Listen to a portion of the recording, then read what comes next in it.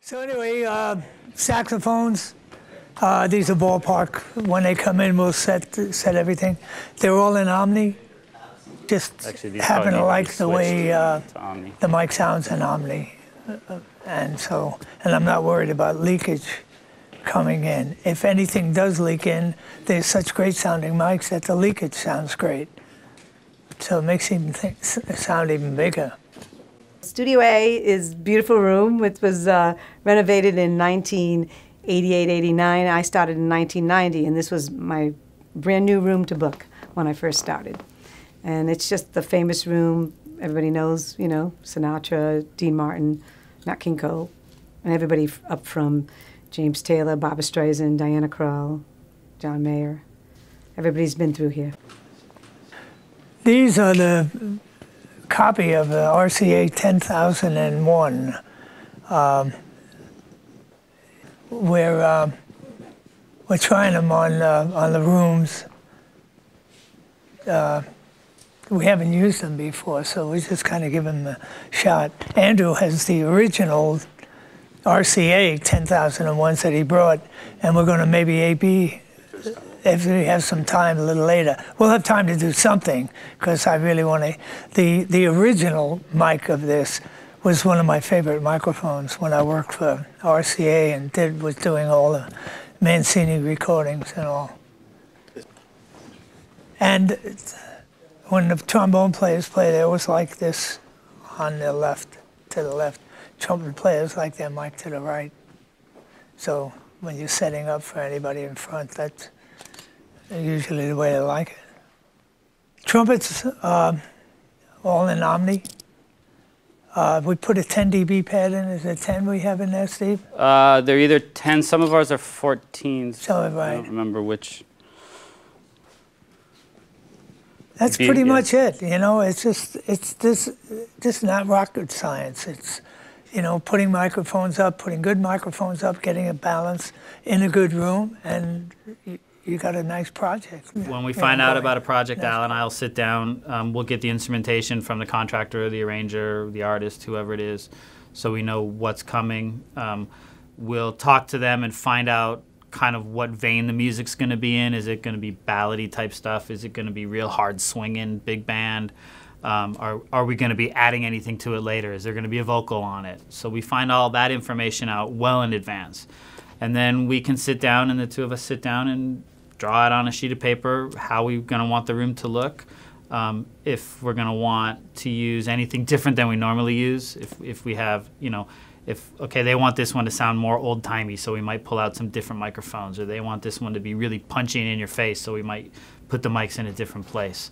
And usually we like to have all that done about an hour before downbeat, so that if we're sitting around drinking coffee, schmoozing with the guys while they're coming in the room, it's a good day for us. When we start a session, everything has been checked out and working. And, you know, Steve and I don't even talk to one another anymore on tape. I mean, it's almost like instinctively, he knows what I want, I know what's meant to make his job easier. And we've become really close friends, on top of the fact that we work together all the time, and we spend more time together than we do with our wives. Sitting back there is an acoustic guitar, and if he has an amp on something, the amp will go in a little room behind him. This little booth is for the vocals, or there's a trombone solo that Chris wants to have separated, so we'll put him in there. Drum in that booth. And that's a sleeve that I was doing a lot of Diana Krall recordings, and she sings softly and sometimes plays a little louder than she sings. So it was always a problem trying to get that separation. So we came up with this sleeve, and it was made somewhere in Oregon, I think. And it fits over the piano and goes down, and it's got a couple of holes to be able to put the microphones in, and it separates the vocalist from the piano and the piano from the vocalist. Somewhat, not totally. In there, those are two M149s on the piano. 149s? Yeah, M149s. And the same with the bass. There are two M149s on the bass. I use one on the F-hole, and then one up about like this by the fingerboard. All in cardioid? All in cardioid. Yeah. If you want to go in and look, you can see what mics are on the drums. I think it's a D112, the new D112, whatever. It's on the kick. There's a 57 under the snare, and that'll be out of phase. There's a 450, 452 on the snare, 414s on the toms, 452 on the hi-hat, and then the C12s on the overheads. We have over the conductor the Roya stereo.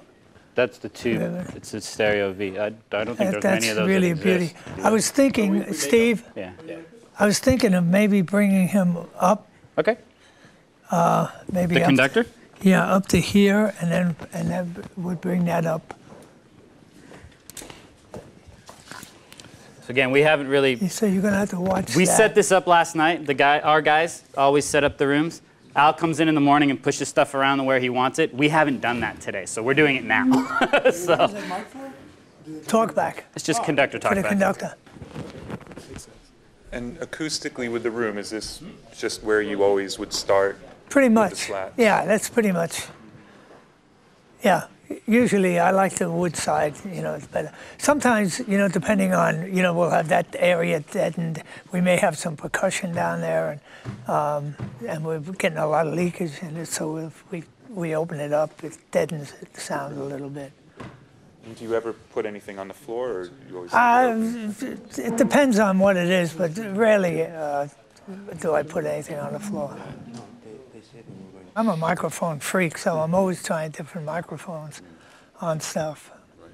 Hey, But since I'm going to go inside Okay. and get ready to click But 'cause since before the band gets here. we're doing this class, I wanted to make sure that everything was the way we normally do it. Full house today. Yeah. What? Seems like it might be a stupid question. You just turned that on, correct? Shut up. Great. When I worked at RCA, I did. One day I had Ike and Tina Turner in the morning, and I did the I Gets on Blue and a couple of things with them. Then in the afternoon, I was doing Piatigorsky, and then that night I was doing Henry Mancini at 8 o'clock, all in the same day. The next day, I'd be doing Bobby Bear country record. Then I'd do something with Gogi Grant, who was a girl singer with a big band. Then I would do Billy May and Billy Eckstein at night. It was that way 6 days a week. So those were really a lot of fun because the record was done. You do the record. We always did 4 songs in 3 hours, and that was it. No remixing. Yeah. Instant gratification. Yeah, it was great. It cost me a few divorces because of the hours I worked, but other than that, I don't do that anymore. Now I start early and I leave early. If I start mixing, I usually start around 10:30, 11. By 6:30, 7 o'clock, I'm gone. Yeah.